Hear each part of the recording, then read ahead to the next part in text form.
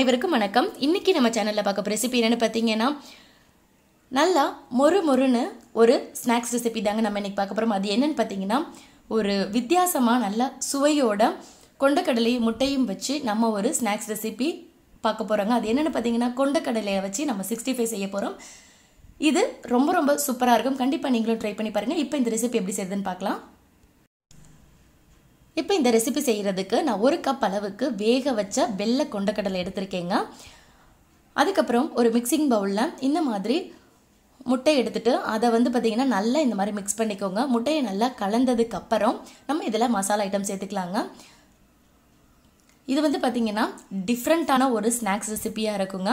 இப்போ முட்டையை நல்லா கலந்ததுக்கு அப்புறம் தேவையான அளவு மிளகாத்தூள் சேர்த்துக்கோங்க. நான் இன்னைக்கு ஒரு 1/4 ஸ்பூன் அளவுக்கு மிளகாத்தூள் சேர்த்துக்கிறேன். 1/4 ஸ்பூன் அளவுக்கு மல்லித்தூள் சேர்த்துக்கிறேங்க. அதுக்கப்புறம் கொஞ்சமாக மஞ்சத்தூள் சேர்த்துக்கிறேங்க.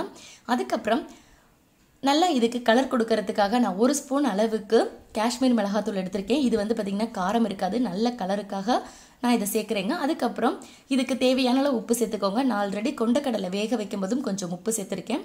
அதுக்கப்புறம் 1 ஸ்பூன் அளவுக்கு சோயா சாஸ் சேர்த்துக்கோங்க. சப்போஸ் உங்கள்கிட்ட சோயா சாஸ் இல்லைன்னா நீங்கள் லெமன் ஜூஸ் கூட சேர்த்துக்கலாங்க. அப்படி இல்லைன்னா நீங்கள் 1 ஸ்பூன் அளவுக்கு தயிர் சேர்த்துக்கலாம். இப்போ இது எல்லாத்தையுமே சேர்த்துட்டு கட்டி இல்லாமல் நல்லா மிக்ஸ் பண்ணிக்கோங்க. பாருங்கள், அந்த காஷ்மீர் மிளகாத்தூள் சேர்த்த உடனே நல்ல ஒரு ரெட் கலர் கொடுக்குது பாருங்கள். நமக்கு ஃபுட் கலருக்கு பதிலாக நம்ம காஷ்மீர் மிளகாத்தூள் சேர்த்துக்கலாம். இப்போ நல்லா கலந்ததுக்கப்புறம் தேவையான அளவு கார்ன்ஃப்ளவர் மாவு சேர்த்துக்கோங்க. நான் இன்னைக்கு 2லேருந்து 2.5 ஸ்பூன் அளவுக்கு நான் கார்ன்ஃப்ளவர் மாவு சேர்த்துருக்கேங்க. இப்போ இதை நல்லா மிக்ஸ் பண்ணிவிட்டு நம்ம வேக வச்சுருந்த அந்த கொண்டக்கடலை இதில் சேர்த்துக்கலாங்க. கொண்டக்கடலையை நல்லா குழைவாக வேக வச்சிடாதீங்க. கொஞ்சம் ஒரு 3/4 வேக்காடு இருந்தால் போதும்.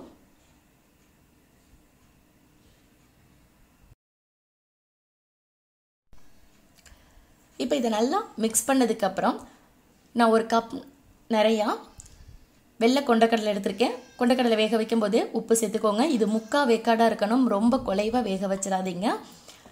இப்போ இதை நம்ம நல்லா மிக்ஸ் பண்ணிக்கலாம். இதை பார்த்தீங்கன்னா ஊற வைக்கணும்லாம் அவசியம் கிடையாது.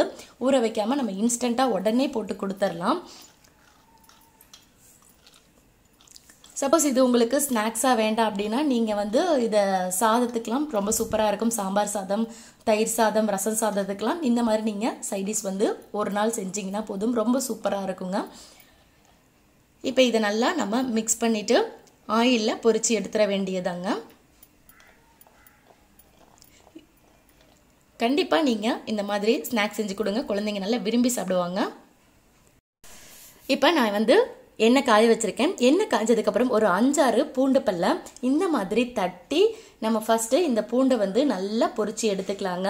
இது பார்த்தீங்கன்னா அந்த கொண்டக்கடலையோட இதை பூண்டை மிக்ஸ் பண்ணும்போது நல்ல ஒரு ஃப்ளேவர் கொடுக்குங்க. இப்போ பூண்டு எல்லாத்தையுமே பார்த்தீங்கன்னா நல்லா பொரிஞ்சு நல்லா வாசம் வர ஆரம்பிச்சிருச்சு. இந்த ஸ்டேஜில் நம்ம இதை எடுத்துட்டு அதே எண்ணெயில் நம்ம மிக்ஸ் பண்ணி வச்சுருந்த அந்த கொண்டக்கடலையை நம்ம சேர்த்துடலாங்க. கொண்டக்கடலையை இந்த எண்ணெயில் சேர்க்கும்போது கையில் எடுத்து ஒவ்வொன்றா உதுத்து போடுங்க. அப்போ தான் ஒன்றோடு ஒன்று ஒட்டிக்காமல் நல்லா மசாலா எல்லாமே அதில் ஒட்டி இருக்கும். நீங்கள் அப்படியே ஸ்பூன்லேயோ இல்லை கரண்டிலையோ எடுத்து போட்டிங்கன்னா ஒன்றோடு ஒன்று ஒட்டிக்கும். அதனால் முடிஞ்ச வரையும் கையில் இந்த மாதிரி ஒன்று ஒன்றா எடுத்து போட்டிங்கன்னா நமக்கு தனித்தனியாக இருக்கும். இது ஆல்ரெடி இது பார்த்தீங்கன்னா வெந்த கொண்டக்கடலைன்ற வாசி ஜஸ்ட் நல்ல கிறிஸ்பி ஆகிற வரையும் நீங்கள் இதை வேக வச்சிங்கன்னா மட்டும் போதும்.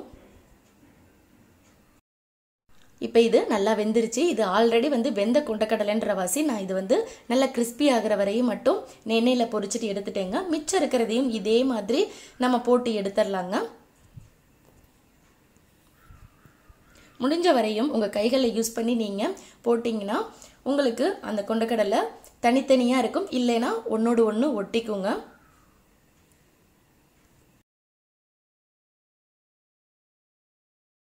இப்போ நான் எல்லாத்தையுமே பொரிச்சு எடுத்துட்டேன். பாருங்கள், நல்ல ரெட் கலராக நல்ல கிறிஸ்பியாக இருக்குது. கண்டிப்பாக நீங்களும் இதே மாதிரி ட்ரை பண்ணி பார்த்துட்டு உங்களோட ஃபீட்பேக்ஸை எனக்கு கீழே கமெண்ட் செக்ஷனில் சொல்லுங்கள். என்னோட இந்த பதிவு உங்களுக்கு பிடிச்சிருந்தா நம்ம சேனலை மறக்காமல் சப்ஸ்கிரைப் பண்ணிக்கோங்க. நீங்கள் சப்ஸ்கிரைப் பண்ணும்போது இந்த மாதிரி சிம்பிளான ஈஸியான ரெசிபிஸ் உங்களுக்கு உடனுக்குடன் நோட்டிஃபிகேஷனாக சேரும். என்னோட இந்த பதிவை பார்த்ததுக்கு நன்றி.